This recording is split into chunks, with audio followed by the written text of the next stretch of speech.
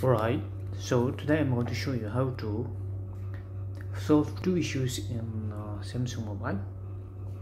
So when you lock your mobile and then without opening your lock, there will be Google ads or news or everything like online stuff will be running.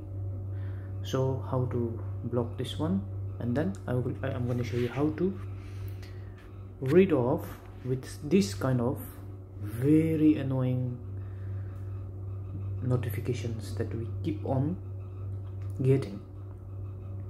Even when we turn off all the notifications, this notification will keep on coming.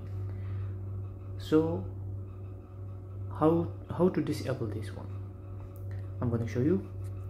So firstly, you will go to setting, and then in the setting, what you're going to do, you will search for the app info. So just click on app info, and then on the top there is a transparent icon. So just click on that, and then you will click on notifications. So just go down, you just go all the way down to notification categories.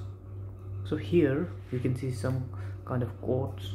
So what you will do, you will just turn off all of this one thing, and then you'll go back and then you'll disable this one. You will disable all of this, you will disable all of this, and you are done.